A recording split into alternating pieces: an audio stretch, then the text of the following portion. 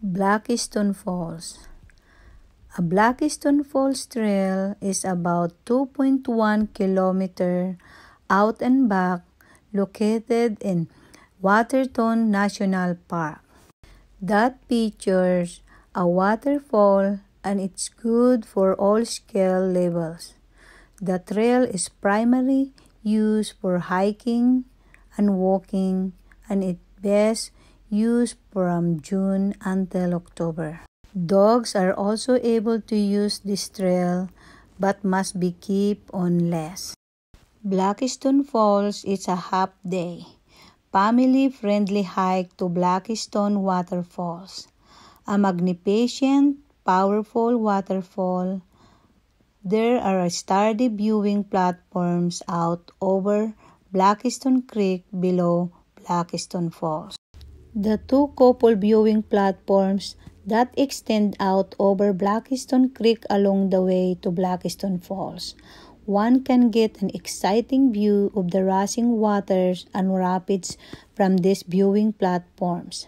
The second viewing platforms offers an awesome view of Blakiston Falls. After the Blakiston Falls, you can continue hike, follow the sign to Red Rock Canyon.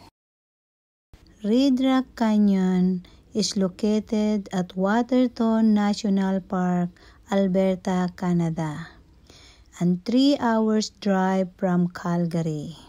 Red Rock Canyon is a scenic 16 kilometers drive from the town of Waterton. The entrance to the Red Rock Parkway is located at Highway 5, about 1.7 miles north of Waterton Lake National Park Visitor Center, or 2.6 miles from the Waterton Lake entrance station. This two-lane, narrow, windy, paved road is absolutely a joy to drive. The scenery is breathtaking, and there is wildlife throughout the parkway, including black bear, white-tailed deer, mule deer, moose, bighorn, sheep, and much more. Red Rock Canyon abounds with colorful roadside, wildflowers, and views of hanging valleys, alpine meadows, and jagged mountain peaks. Arriving at Canyon, many visitors remark on the striking color of the bedrock layers. The layers of red and green colored minerals offer a brilliant contrast to each other and the lush surroundings. Short, self-guided hikes explain some of the ancient history of mountainous native civilizations, as well as the unique formations of Red Rock Canyon. The Red Rock Canyon is a stunning area where a clear, rushing river flows through curved red rock and provides visitors with a great place to enjoy a picnic with family.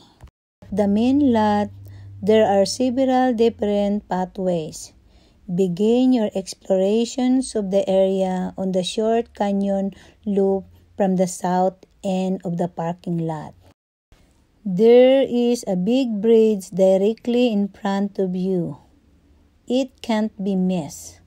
This is the start and end of the Red Rock Canyon Loop Trail. The loop goes upstream from the bridge on both sides of Red Rock Creek. We choose to cross the bridge first. Once over the bridge, turn right on the trail to follow the creek bed upstream. The path climbs and quickly rises far above the creek below, gaining a moderate 20 meters in elevation, over 300 meters before reaching the bridge over the creek. From here, it is a long way down to the creek bed, and the canyon walls are steep.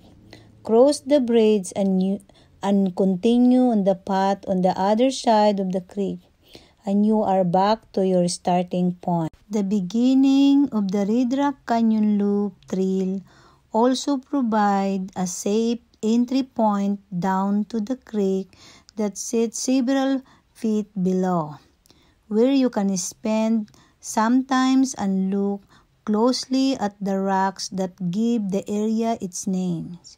Beautiful layers of reds, cream, and gray make an incredible flowing tapestry. The creek bed, you can explore the canyon bottom in both directions for quite a distance.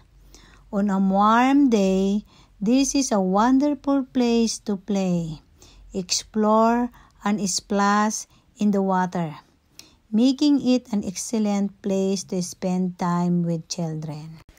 Red Rock Canyon hike is 0.6 kilometer. The Red Rock Canyon is red because there is a presence of hematite or iron oxide. When these are exposed to the outdoor elements, they begin to rust. Blakiston Falls and Red Rock Canyon are worth visiting, especially for its wildflowers in the summer and wildlife viewings. And it is closed from April 1st to November 30th.